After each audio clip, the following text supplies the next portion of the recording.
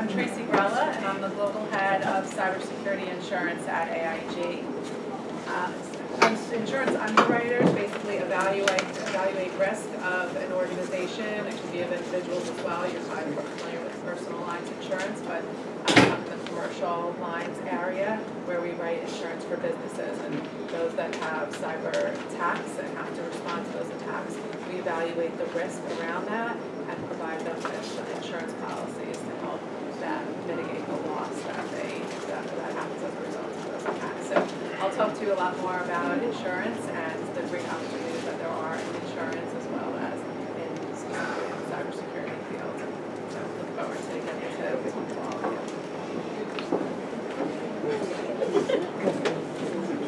Hi, I'm Jonathan Bing. I am a graduate of the University of Pennsylvania and NYU Law School. I currently am the co-chair of the Government Relations practice at Jackson Lewis. Government Relations is probably for lobbying, it's the same thing. Basically, it helps people get stuff through government or stop government from doing something that they don't want. Before that, I was served for 5 terms in the State Assembly representing the Upper East Side. One of the things I do in part of my practice is that I work for HEAP. I help them get things from government and help them get some money from government in order to support all the programs for the government. Hey everybody, my name is Jason Russ. I'm actually the Chief Information Security Officer for a company called Bloomberg. Right now, that means that I'm responsible for anything that happens that is bad in security of that company. So why I have so much gray hair, I didn't have the same gray hair before I started this. I can't wait to talk to you guys tonight. If you have any questions about how to get into security, what security is all about, and why you may or may not want to do it, definitely ask them.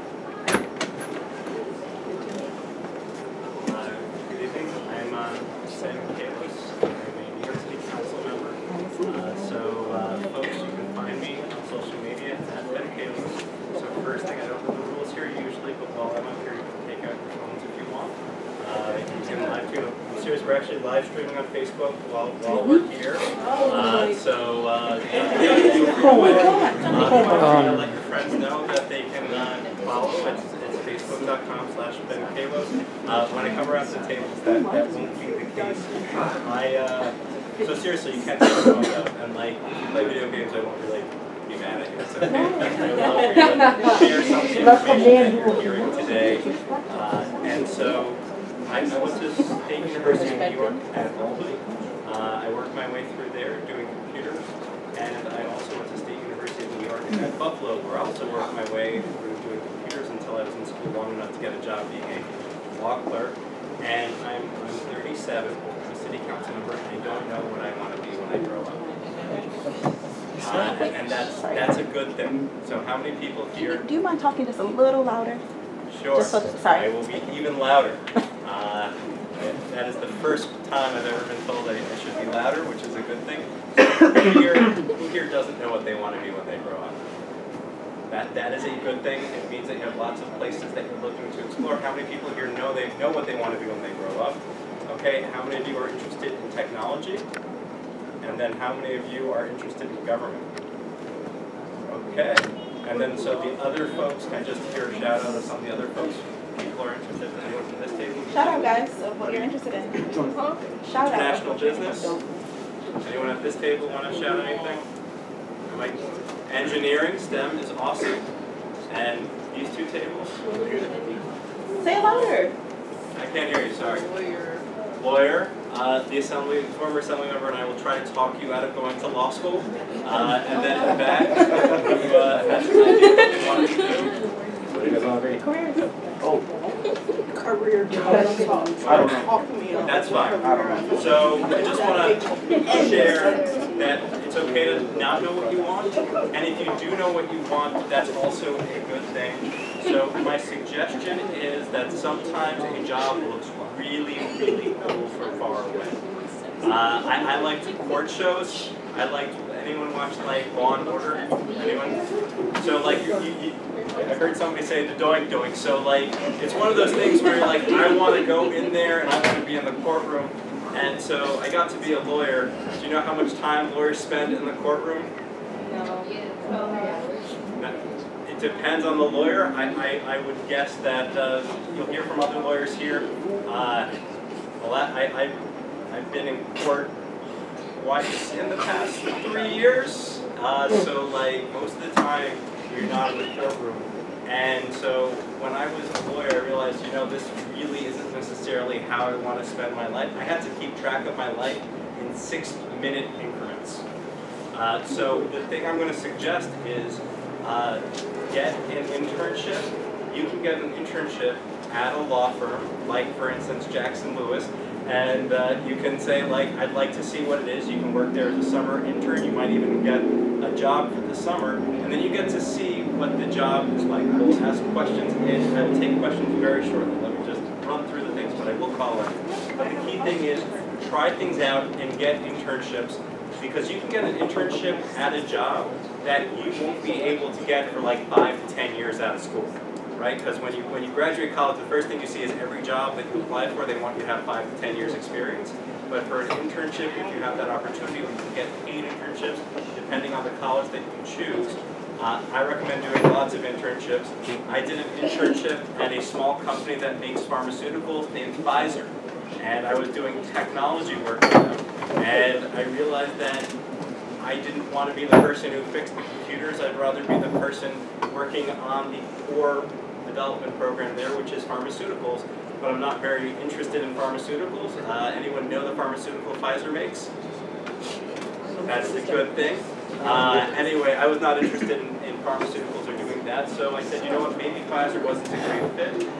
When I was in law school, I got an internship with a judge, and I looked at what the judiciary was doing, and I was like, that's a lot of courtroom time, that's a lot of folks. I was working with something called the Court of Claims, and the Court of Claims is a special court that only deals with people who are in prison.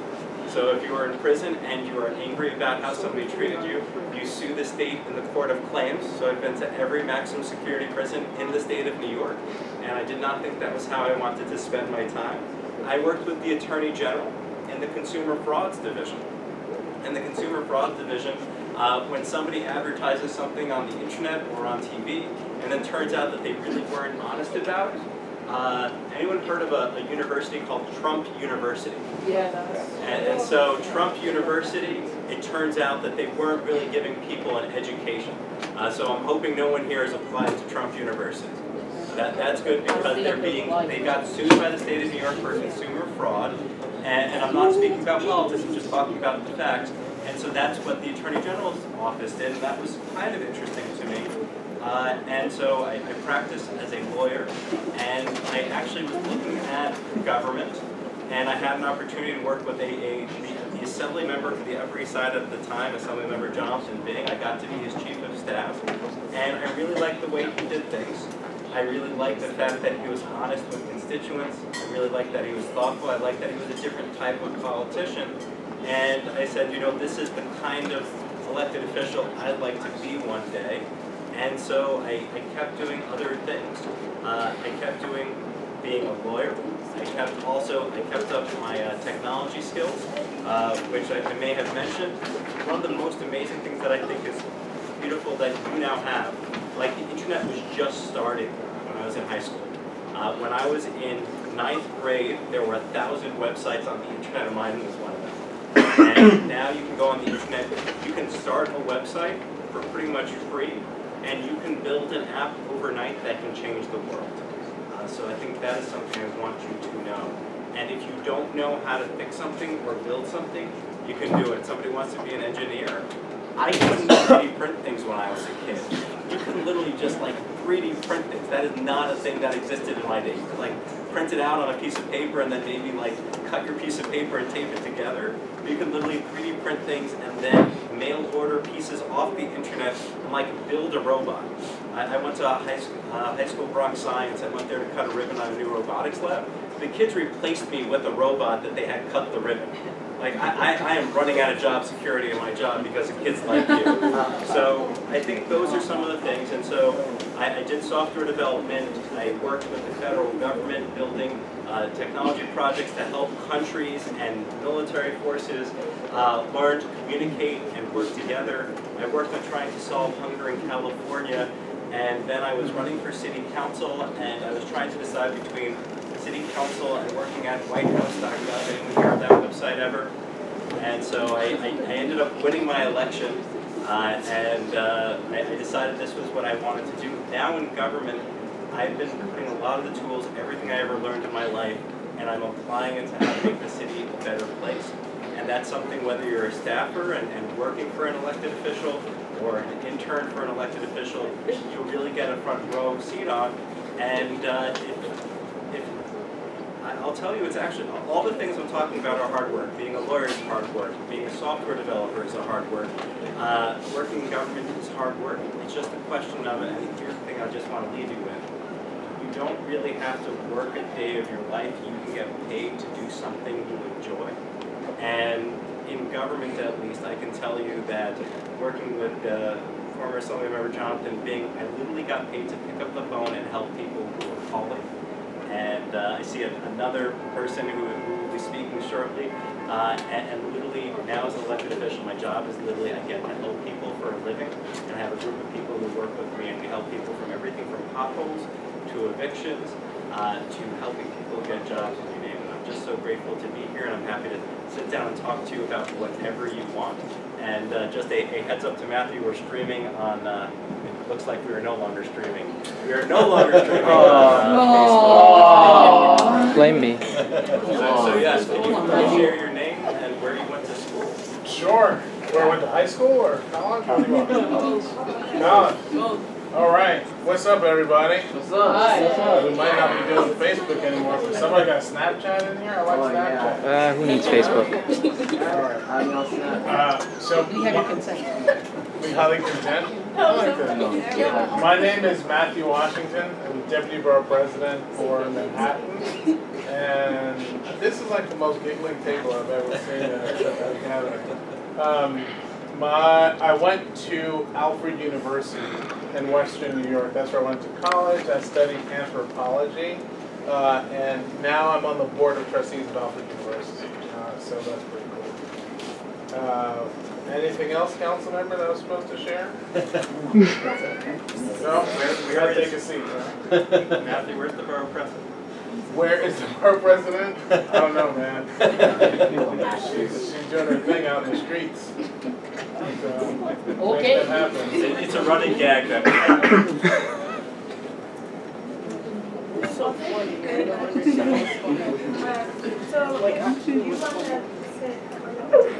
yes, please.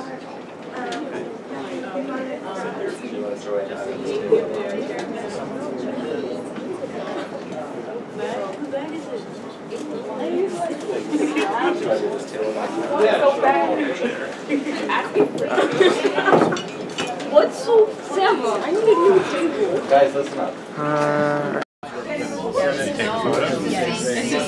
I did a rally at City Hall. A rally at City Hall. Which rally did you do at City Hall? No, it's like the rally to end women's that was like I'm working on that right now. I just had a press conference. what did you major in college?